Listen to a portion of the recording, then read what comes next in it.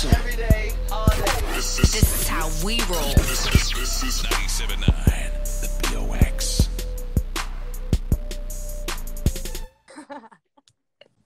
I was trying to turn my fan off. What? I was trying to turn my fan off. What's up, love? How are you? Fine, man. I'm chilling at the crib. It's good to see you again, too. I know. Nice seeing you, too. You still look even more cuter than when I see you in person. You're so sweet. But look, everybody, I got to introduce you to everybody because, y'all, this is Big Jade, and we about to do this interview right now. And I'm so excited because I think it was maybe, like, last year that I first found your, like, one of your freestyles on Instagram. And it was so hard. And I'm like, where's she been at? Like, what's getting a chance to up? So for people who don't know, you're from Beaumont, though, right? Yeah, I'm from Beaumont, Texas. Big Money, Texas. What's good? Hey, okay, so tell everybody, like, how long you been actually rapping? Okay, so I've probably been rapping for about 4 years. It's probably been going on 4 years now. But I feel like that's when I came out and made, like, a song or whatever, told people I was rapping. But I feel like a year and a half, 2 years ago, the day I met BeatKing is the day that I actually start rapping, taking it seriously. Like, at first it was just like, everybody in my city rapping, we hopping on beats. And I was, like, in a relationship with an older man for about 4 or 5 years. So I was disconnected from all my peers and everything. So when I got back, connected with my peers, all my peers was rapping. Like, we had Tizo, Tobias, Ace, all of them was rapping. So I just hopped dead in the mix with them. And then when I met BeatKing, that's when it turned into, okay, this can actually be a career. This actually can be taken seriously. Like, I can actually be a rapper, you know? How did you meet BeatKing? I actually met BeatKing off the post. Like, I did the baby freestyle, and BeatKing found me from there, and he just started feeding me beats, and I was so fired up because I couldn't believe it. Like, I was fired up. Like, at this point, I'm in Beaumont. At this point in time, I wasn't exposed to all the things that BeatKing exposed me to now.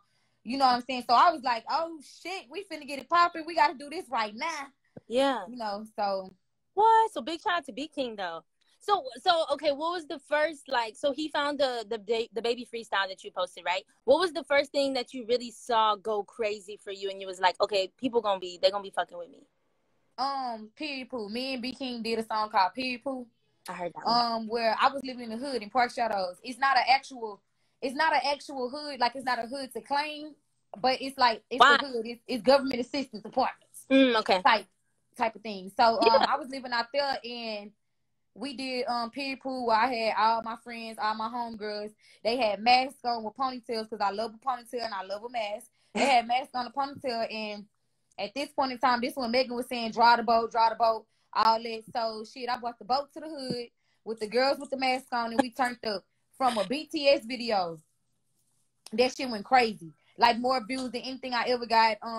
My daughter went viral before I did. 50 Cent ended up posting her. Look, she talking about, yep. Hey, what's up, Lil? What's up? Look, she's talking about, yep. Hi, cutie. Hi. What's your name? She's like, yep. China. China, you so cute. You looking like you going to Mardi Gras. I took her to Mardi Gras yesterday. Wait, what? Oh, I saw you was eating some crawfish yesterday. Where'd you get it from? We was at Krabby Daddy. I live in the Woodlands, so it's somewhere that's around here. It's called Krabby Daddy. Krabby Daddy, and you know, I really slept on them. I got my crawfish and was like, why it ain't no juice in here, and what is this and what's going on? But baby, I suck the head, bite the tail, eat the claws. I eat the whole motherfucker. So it was good as fuck. So and they had a band out there playing Zydeco. I'm from the country and shit, so I like Zydeco music and shit. So it was lit. So when did you move to Houston or Woodlands? You know, same thing. From Beaumont. 4 months ago, I got signed to Alamo Records, and then I moved. Once I got that check, I got the fuck up out of there. What? Well, congratulations on the big sign. Thank you. That's dope. What made you choose Alamo Records? Like, how did you know that was gonna be the right choice for you?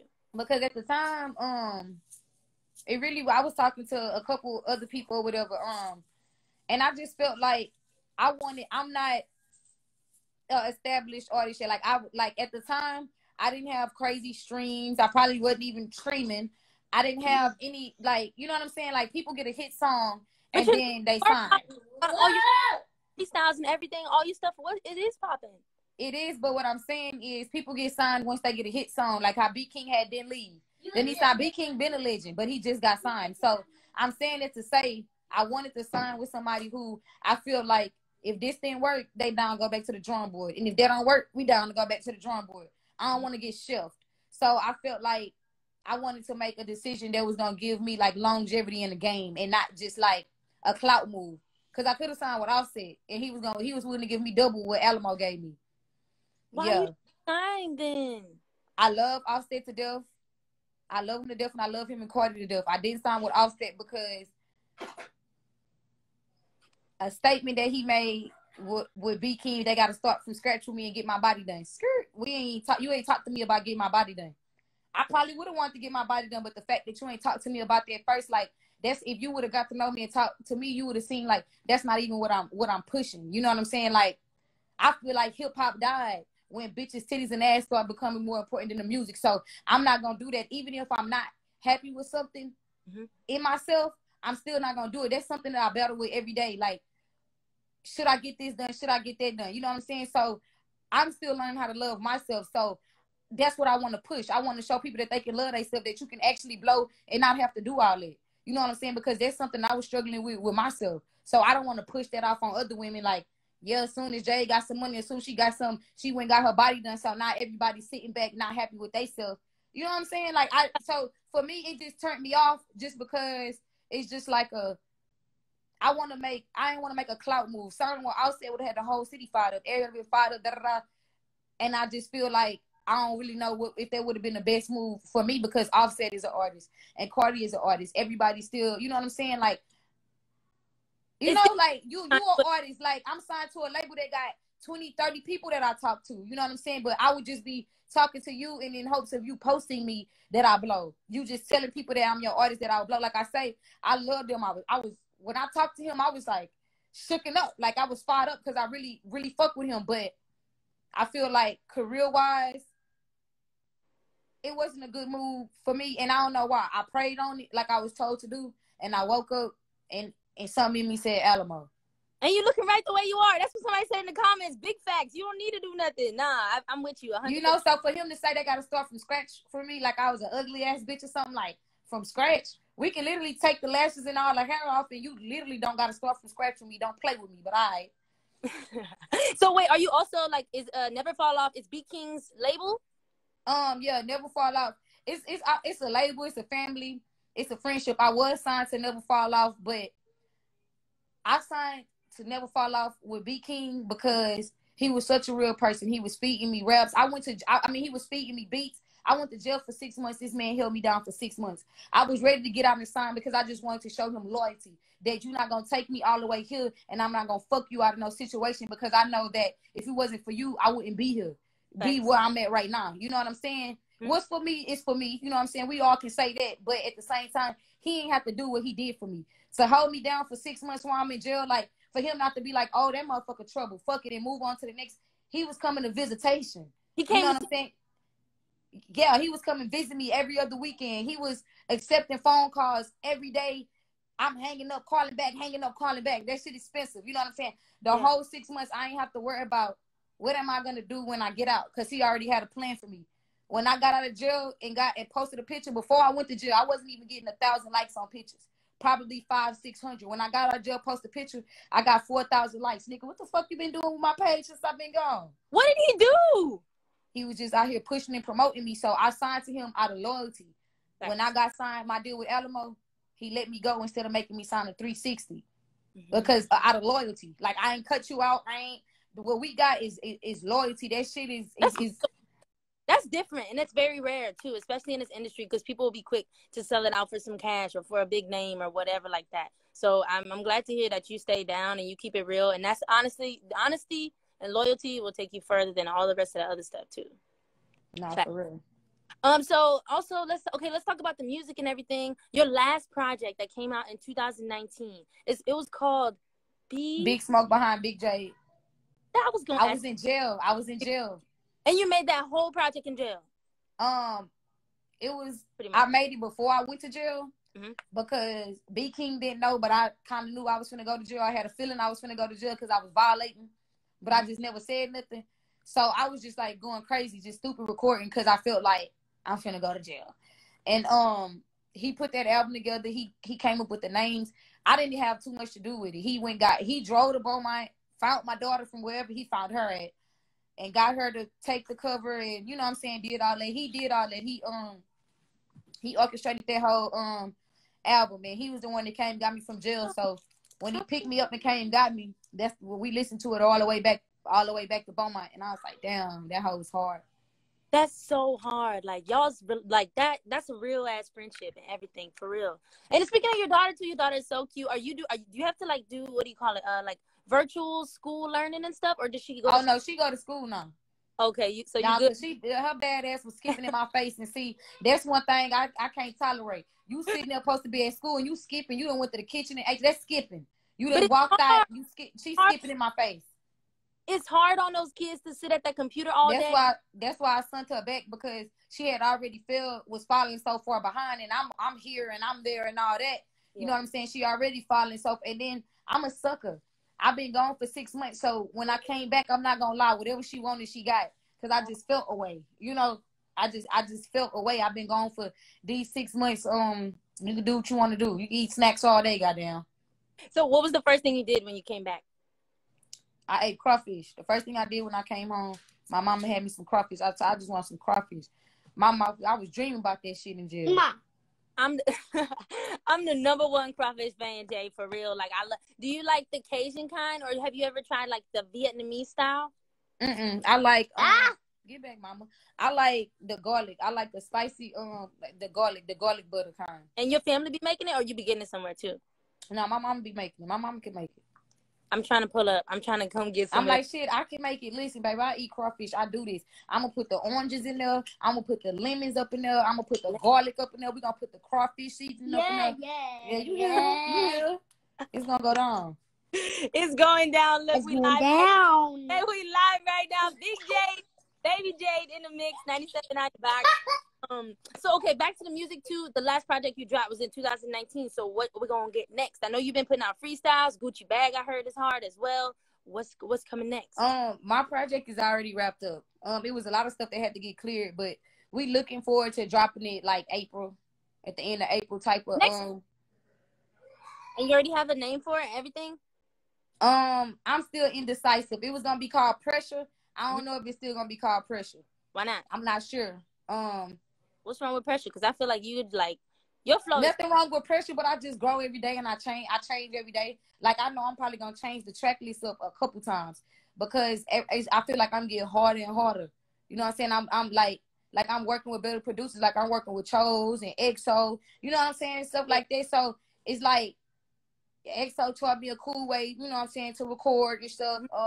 DJ Chose got me open-minded to just taking hooks. And I feel like that's another thing. That's why people get attacked, because they not honest about shit. Like, I came in this game like, oh, nobody writing for me. Yeah, I go hard. Nobody's writing for me. But when you have a friend like BeatKing, you're going to meet DJ Chose. You know what I'm saying? And when I got a relationship with DJ Chose, and he like, hey, yo, just take this hook for me. I'm not trying to write for you. Just take a hook. I'm a realist. I know that I'm a goddamn lyricist. I'm going to get on the beat and just rap that motherfucker out and go hard. Yeah. I'm not a song. You know what I'm saying? I have to be programmed and taught how to make a song, because I'm a lyricist. I'm going to get on that horn and just break that bitch and kill that bitch every time. You know what I'm saying? But I got people that's helping me, like, okay, we're going to make a song. We're going to orchestrate a song. You know what I'm saying? So I just feel like everything is harder now, because I'm down to be a team player now. Like, I'm a team player now. Like, I'm not like, so, you know what I'm saying, worried about what other people think. Like, if you got some fire shit there or some inspiration or anything I can take from it and make it go hard, like, I'm not, you know what I'm saying? Like, I'm just down. I just know that this shit is a team sport. Yeah. You know what I'm saying? So it just making all my shit come out even harder. And you working with, I mean, the most fire producers in the game, not even just in Texas, in the game right now. So that's good too. But look, we are excited. All your fans, especially. So you don't have an exact date for it yet? I don't got an exact date. And I hate commitment. My niggas will tell you that. So I hate being committed. I hate being committed to something. I don't want to tell y'all it's a date and come out that date, because I got commitment issues, man. Oh, well, look, do you have any collabs on it, or is it just you? I got Slim Thug. I got O&B. Hey. Obviously BeatKing and Queen. Yeah. I'm trying to think. I got one more. I'm trying to think. We trying to think. I got one with Asian. I don't know if I'm putting it on the project though. Why not? Is it movie? I don't think I'm putting it on the project because we already put that out as a freestyle. And then I got one more feature that I cannot tell y'all about. Hey, Keith. Get off. Wait, so the one with Asian, it's not on Spotify or nothing, no? Like, it's on stream. It's only on YouTube? Yeah, it's just, because it was just a freestyle. It was really just spurred, like Asian just How did so y'all real. Asian just so real because she real, and real bitches do real shit. Like, when it's so many people, I ain't even gonna name drop, but I swear about 25 people in the industry hit me up. You know what I'm saying? When I dropped RPM, when I was rapping, doing somebody hair. So many people hit me up and was like, you go hard. And like, no shade, no tea. I'm not trying to be no shade, no tea, but I don't give a fuck about that. I don't give a fuck about y'all telling me I go hard. Nigga do a song, nigga link up. Nigga, you know what I'm saying? If you think I go that hard, you go. And then it be the hits in the DMs for me. Put it on my post publicly where everybody can see it. You know what I'm saying? So Asian was somebody that I felt like hit me up and was like, damn, this bitch go hard. Link. Off Instagram? Let's do music. Damn, that's so that's what that was. We ended up being in Atlanta at the same time. And she pulled up real genuine, real down to earth. She pulled up, she seen me, she looked me up and down and was like, you look cute. Okay. we you know, we sat there drunk, we went back and forth, did our shit and shot the video right there in like an hour. On the project. Like a little bonus track. Cause I think I wanna do something else with all my freestyles. Oh, I feel you. Okay. Like a freestyle project. Okay, this is a random question I have, and I know your daughter's in there. But do you let her listen to your music? She can't help it. She hear when I'm writing it. Do you know it before I even get to the studio? Do you ever tell her, don't say this? She knows she can't say cuss words. But I'm pretty sure when I'm not around, she's cursing her ass off to it. How old is she again? She 5. She can't curse in front of me, but I mean, my daughter be rapping. The way my daughter plays not like most kids. She gonna put on the instrumental, and BeatKing can attest to this. Anybody that come to my house can attest. Me and BeatKing will be out there talking, chopping it up. You know, I'm smoking. We going over ideas, whatever. 2 hours later, she's still on instrumentals in this whole breaking that bitch. Your daughter can rap already? I can. I'm a gangster. You not no gangster. We ain't gonna do that. You can't let her freestyle right now. Can we get a little taste of the gangster? You want a freestyle, China? Yeah. Let me put you a beat on. China, come on with it. I'm excited for this. We sitting up here putting something on her face. I don't know what she got. The stuff that you bought me. What's that? Okay. You should have waited for me, but she do what she want to do. I'm going to put it on a whole lot of choppers. She think, okay, she was rapping on a whole lot of choppers, and it made me get on a whole lot of choppers beat. But she 5. She don't understand that that's not her beat or my beat. She fucked up with me. She think I stole her song. What? Yeah. She tell you stole my song. She tell everybody that I stole her shit. What? When you told me earlier, we were talking a couple minutes ago, you said she went viral before you or something? Yeah. She 50 Cent posted, she was on an ice cream truck screaming at some little girl, screaming at my homegirl daughter saying, give me my money back. I'm dead. So, well, you star over there in the making, obviously. Oh yeah, she gonna be You mean she ain't gonna be, listen, she gonna be a problem. 5 more years, everybody gonna have to go lay that shit down. All them little weak ass little kids they be having up there trying to do that. I'm that mother. I'm talking about kids and all. You kids suck. Y'all kids could get it. Yeah. So are you gonna let her, like, if she wants to really rap, like, you know, now, like, if she could do it now, no matter how old she is, right? Yeah, but I just want her to go to school a little bit longer. She 5. I need her words to be a little more clear. Mm-hmm. That's it. You ready, mama? Mm-hmm. Come on, you live. Let's get it. We live. Let's go. 97 on the box. We got Big Jade. Come over here. Little China about the shit. 2 for $6. Come over here. Come on. Want me to go first? Yeah. Come on. Look, stop playing. We got China in the building. Hey, hands to the ceilings. Hey, show them how we living. Hey, cause my daughter be killing. Feel like a knot. I'm gonna do it. Hey. Hold up. Ayy, tell them pull that up, tryna break it out in her face. Ayy, no face, no case. Ayy. Get it, China. Come on, China. Oh, she got scared, y'all. She got scared. I think I killed that's okay. I think I was killing her too hard. No, I can tell she hard and she's confident. She got the personality and everything. You gotta put her a song. She go at it for hours. She got a win already that she be saying something about she don't need some because she is the wave. She don't need a boat because she the wave or something she be saying. She be trying to make her some stuff up. I be letting her do her.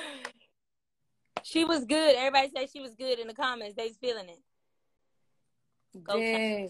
Go off. Look down, say, get it, China. Go off, China. But look, more stuff in person, and I'm so excited that you dropping in a month. So then we're gonna have more to talk about and everything. We're gonna make sure we support it over here at the box and run them numbers up. Can you send me some clean versions of whatever, the single, whatever you got? I'm gonna send you my email. I'm gonna DM. Yeah, okay. I got you. I got the service pack. I know. Yeah. China, thank you so much for being a part of the live too. You still in the show. And I like your bow too. It's cute. Thanks. You're welcome. Look, I'm gonna let y'all go, but thank you so much, Jade, for tapping in. I'm excited for everything you got coming. The fan base is there, the bars is there, all that. You already know. So just like, we're gonna keep in touch and we're gonna keep going up. Okay. Thank you, baby. Thank you. Bye, y'all. Bye. Bye.